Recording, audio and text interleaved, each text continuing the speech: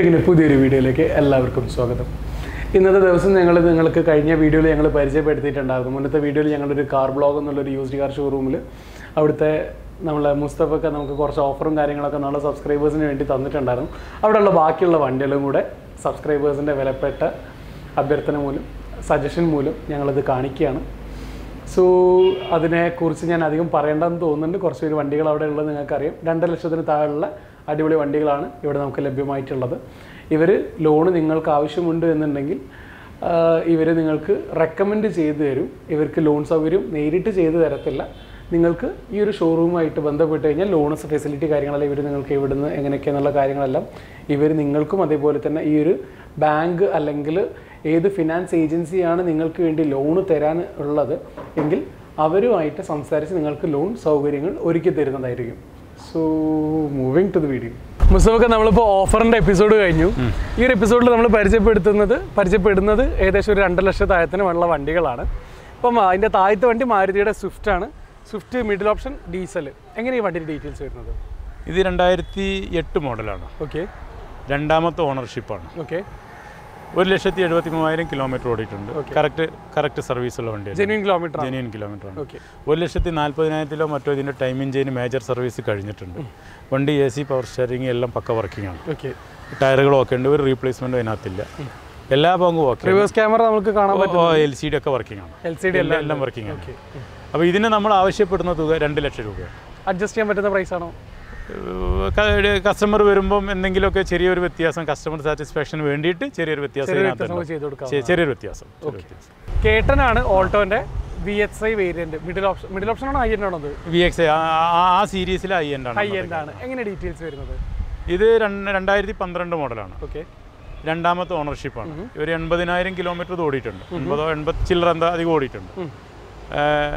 പിന്നെ വണ്ടി replacement accident ഒരു വർക്കും ഒന്നുമില്ല അതിനകത്ത്. പക്ക വണ്ടിയാണ്, ക്ലീൻ വണ്ടിയാണ്. ടയറൊക്കെ പക്കയാണ്, ഇൻഷുർ പക്ക, എല്ലാം പക്കയാണ്. എല്ലാ ഓപ്ഷൻസും വർക്കിങ്ങുമാണ്. അപ്പോൾ ഇത് സാധാരണ ഈ ഓൾട്ടോ എന്ന് പറയുമ്പോൾ സാധാരണ ആളുകളുടെ ഇടയിലൊരു പ്രശ്നം, ഓൾട്ടോ കേട്ടൻ എന്ന് പറയുമ്പോൾ ഓൾട്ടോനെക്കാട്ടിലും വില കുറഞ്ഞ വണ്ടിയാണെന്നുള്ളൊരു ധാരണ ഇതിനകത്ത്.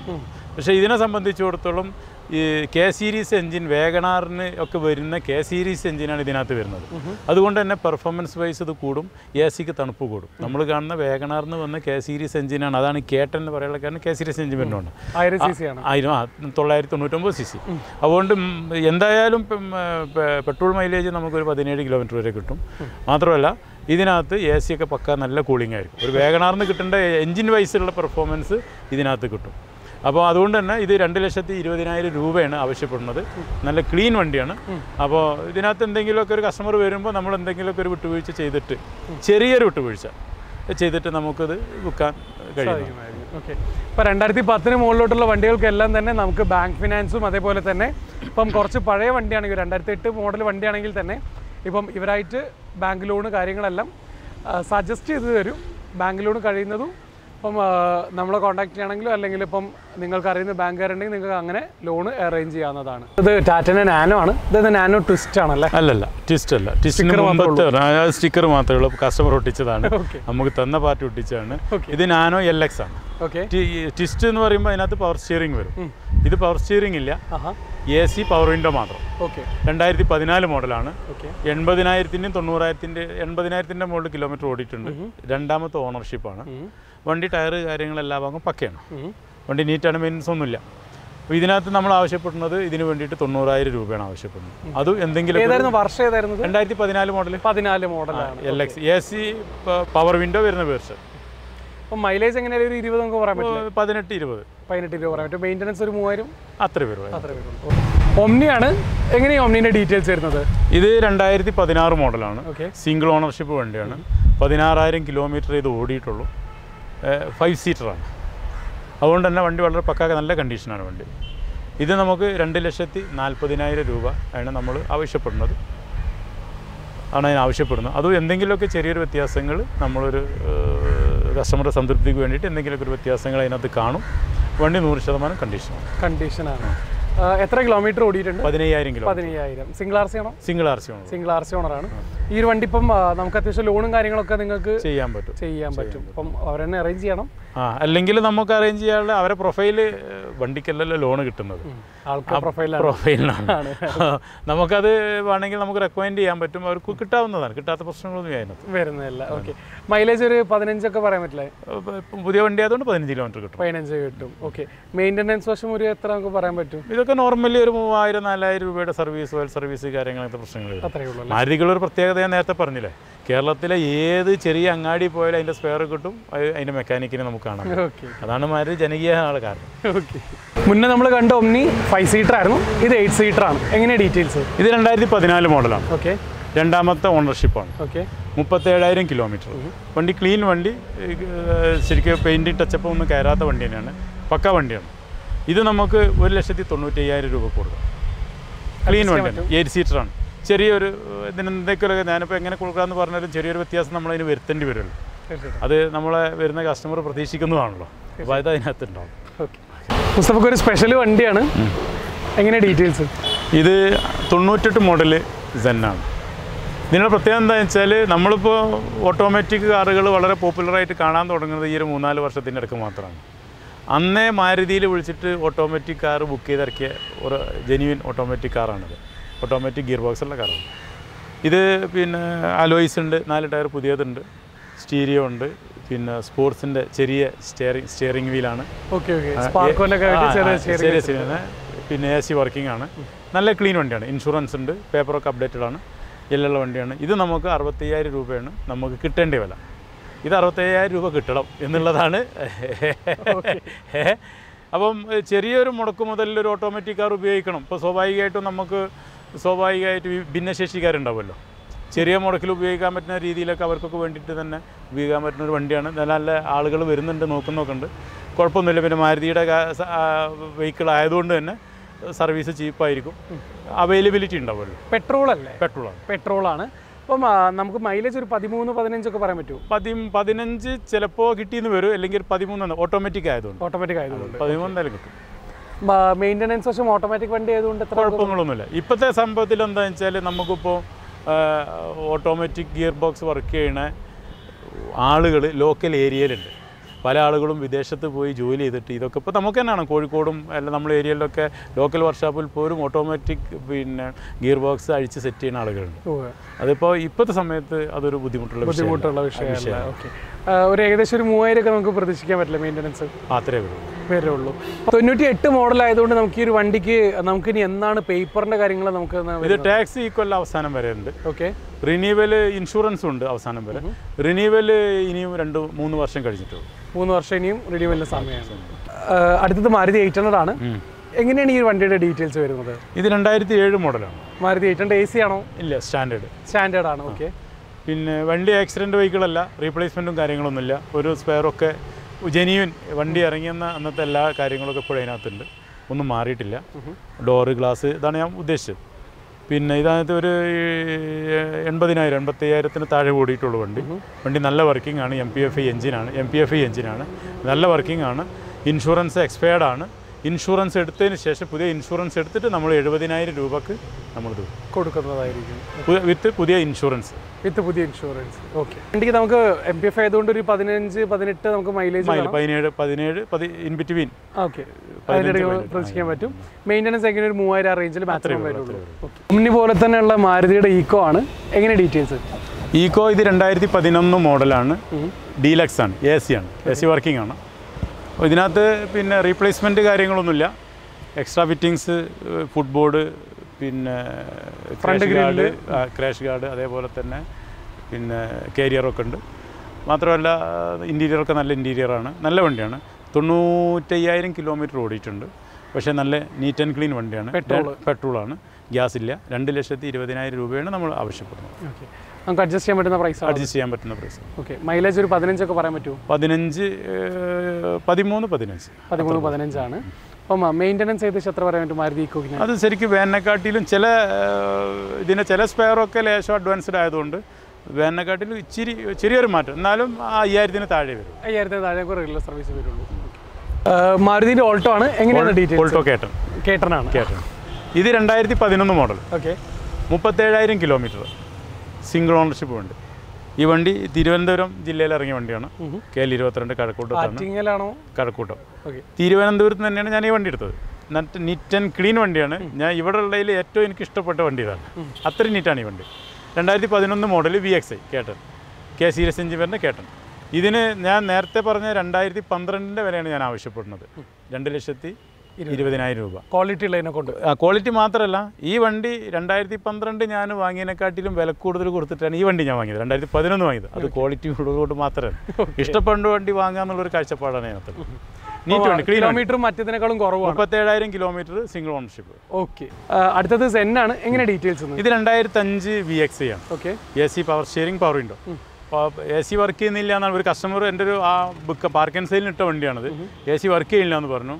പക്ഷെ അതല്ല ഇതിൻ്റെ പ്രശ്നം. ഇത് വണ്ടി കുഴപ്പമൊന്നുമില്ല. പേപ്പറൊക്കെ ഈ കൊല്ലം 2020 റിന്യൂവൽ ചെയ്യേണ്ടതാണ്. ഇതിന് വേറെ പ്രശ്നം എന്താണെന്ന് വെച്ചാൽ ഇതിന് വണ്ടി ആക്സിഡൻറ്റ് വണ്ടിയാണ്. ആപ്രോണിന് ചെറിയൊരു വർക്ക് എടുത്തിട്ടുണ്ട്. വർക്ക് എടുത്തിട്ടുണ്ട്. അതുകൊണ്ട് തന്നെ കസ്റ്റമർ വന്നിട്ട് അവരെ താല്പര്യത്തിന് എടുത്ത് പോവുകയാണെങ്കിൽ മാത്രമേ നമ്മൾ എന്ത് ചെയ്യുള്ളൂ, നമ്മളിത് ബുക്കുള്ളൂ. അപ്പോൾ മാത്രമല്ല, ഇതിന് 60,000 രൂപയാണ് നമ്മൾ കസ്റ്റമർ ആവശ്യപ്പെടുന്നത്. പാർക്ക് ആൻഡ് സെയിൽ അവർ ചോദിക്കുന്ന 60,000 രൂപയാണ്. ചിലപ്പോൾ എന്തെങ്കിലും കുറച്ച് കിട്ടാൻ സാധ്യത ഉണ്ടാവും. ഞാൻ ചോദിച്ചിട്ടില്ല. പക്ഷേ ഞാൻ ഇനീഷ്യേറ്റീവ് എടുത്തിട്ട് ഇൻട്രസ്റ്റ് ചെലുത്താത്തതുകൊണ്ട് ഒരു കസ്റ്റമർ വന്ന് അവർക്ക് ഇഷ്ടപ്പെടുകയാണെങ്കിൽ നമുക്ക് വിൽക്കാൻ ഏൽപ്പിച്ച ആളെയായിട്ട് നമ്മൾ കൂട്ടി ഒഴിപ്പിച്ചിട്ട് നമ്മളത് വിറ്റ് കൊടുക്കും. സ്ഥിരം ചോദിക്കുന്ന ചോദ്യമാണ്, ആപ്രണും ഫ്ലഡും വർക്ക് ഉണ്ടോ, ഫ്ലഡ് എഫക്റ്റഡ് ആണോ? അതിൻ്റെ അകത്ത് ഫ്ലഡ് എഫക്റ്റഡ് പ്രേക്ഷകർക്ക് നമ്മൾ കാണിച്ചു തന്നിട്ടുണ്ടായിരുന്നു കോഴിക്കോട് മുഹമ്മദ് ഖാൻ്റെ വീഡിയോയിൽ. ഇപ്പം ഫ്ലഡ് എഫക്റ്റഡ് അല്ലാതെ ഇപ്പോൾ ആപ്രൺ വർക്ക് എങ്ങനെയാണെന്നുള്ള കാര്യങ്ങൾ നമ്മൾ വിശദമായിട്ട് പറഞ്ഞുതരാൻ പോകുന്നത് മലപ്പുറത്തുള്ള മുഹമ്മദ് ഖാൻ്റെ വീഡിയോയിലാണ്. മുഹമ്മദ് ഖാൻ എന്നല്ല, മുസ്തഫ ഖാൻ എന്നാണ് പേര്. നമ്മളൊരോളത്തിൽ നമ്മളെ മുഹമ്മദ് ഖാനാണിത്. അപ്പം എങ്ങനെയാണ് മുസ്തഫക്കത്തിൻ്റെ കാര്യങ്ങൾ എങ്ങനെ വരുന്നത്? ഇതിനകത്ത് വർക്ക് ചെയ്യാത്ത ഒരു അപ്രോണാണ് ഈ കാണുന്നത്. ഓക്കെ, ഈ കാണുന്നത് ഒരു വർക്കും ചെയ്യാത്തതാണ്. എങ്ങനെയാണോ ഈ വണ്ടി ഉണ്ടാക്കിയ സമയത്ത് കമ്പനിയിൽ അത് ഫിക്സ് ചെയ്തത് എന്ന പോലെ ആ വർക്കാണ് ഈ കാണുന്നത്. ഇതിനകത്ത് നമ്മൾ ആക്സിഡന്റ് ആയി കഴിഞ്ഞാൽ ആ പീസ് നമ്മൾ റിപ്പയർ ചെയ്തോ എടുത്തു മാറ്റി വേറെ ജോയിൻ ചെയ്യുമ്പോൾ പിന്നെ ചെയ്യുന്ന പേസ്റ്റാണിത്, സിലിക്കോൺ. ഇതാണ് പേസ്റ്റിങ്. ഇത് കമ്പനി ഡയറക്റ്റ് അപ്ലൈ ചെയ്യണതാണ്. അതിനൊരിക്കലും തുരുമ്പ് വരില്ല. നമ്മൾ ലോക്കൽ വർക്ക്ഷോപ്പിൽ നിന്ന് അല്ലെങ്കിൽ ഡീലർഷിപ്പിൽ നിന്നാണെങ്കിൽ പോലും, നമ്മൾ ഓതറൈസ്ഡ് ഡീലർഷിപ്പിൽ നിന്നാണ് പോലും നമ്മൾ ഈ വർക്ക് എടുത്തു കഴിഞ്ഞാൽ കാലങ്ങൾ കൊണ്ട് അവിടെ തുരുമ്പ് വരും. ആ തുരുമ്പ് വന്നിട്ടാണ് ഈ സിലിക്കോൺ പേസ്റ്റ് പൊളിഞ്ഞു വരുന്നത്. അപ്പോൾ അതന്നെയാണ് അതിൻ്റെ വ്യത്യാസം. വേറെ കുഴപ്പമൊന്നുമില്ല. ഇവിടെയൊക്കെ ഇപ്പോൾ കറക്റ്റാണ്, വലിയ കുഴപ്പമൊന്നുമില്ല അതിനകത്ത്. നമ്മൾ ഇപ്പോൾ നേരത്തെ കണ്ടല്ലോ വർക്ക് ചെയ്യാത്ത ആപ്രോൺ എങ്ങനെയെന്ന് നമ്മൾ കണ്ടല്ലോ. ഇനിയിപ്പോൾ ഒരു ആക്സിഡൻറ്റിലോ ചെറിയൊരു ആക്സിഡൻറ്റിലോ എന്തെങ്കിലും ഒരു ഡെൻറ്റോ കാര്യങ്ങളോ വന്നു കഴിഞ്ഞാൽ അത് ലെവൽ ചെയ്യാൻ വേണ്ടിയിട്ട് ആ ഭാഗം നമ്മൾ പിന്നെ ഡീലർഷിപ്പിൽ നിന്നായാലും ഓതറൈസ്ഡ് സർവീസ് സെൻ്ററിൽ നിന്നായാലും പുറത്തുനിന്നായാലും അത് പൊളിച്ചെടുത്ത് കഴിഞ്ഞാൽ രണ്ടാമത് അവിടെ റീപേസ്റ്റിംഗ് സിലിക്കോൺ വെച്ച് ചെയ്ത് കഴിഞ്ഞാൽ കാലങ്ങൾ കൊണ്ട് അവിടെ തുരുമ്പ് വരും മഴ നനയുമ്പോൾ. നേരെ മറിച്ച് ഒറിജിനൽ ഇത് കമ്പനി വരുമ്പോഴതാണെങ്കിൽ ഇത്ര മഴ കഴിഞ്ഞാൽ തുരുമ്പ് വരില്ല. ആ തുരുമ്പ് വന്ന അടയാളങ്ങളാണ് ഈ കാണുന്നത്. ഇന്നലെ കാലങ്ങൾ കൊണ്ട് പൊളിഞ്ഞു പോരാണ്. ഇതുകൊണ്ടാണ് നമ്മളിത് ആക്സിഡൻറ്റ് വെഹിക്കിളാണെന്ന് പറയാനുള്ള കാരണം. ചിലപ്പോൾ ഒരു മേജർ ആക്സിഡൻ്റ് ഒന്നല്ല, ഈ ഭാഗത്ത് മാത്രമേ ഇത് പൊളിച്ചെടുത്തിട്ടുള്ളൂ. വേറെ മേജർ അങ്ങനെ മേജർ ആക്സിഡൻ്റ് ഒന്നും ആയിരിക്കില്ല അത്.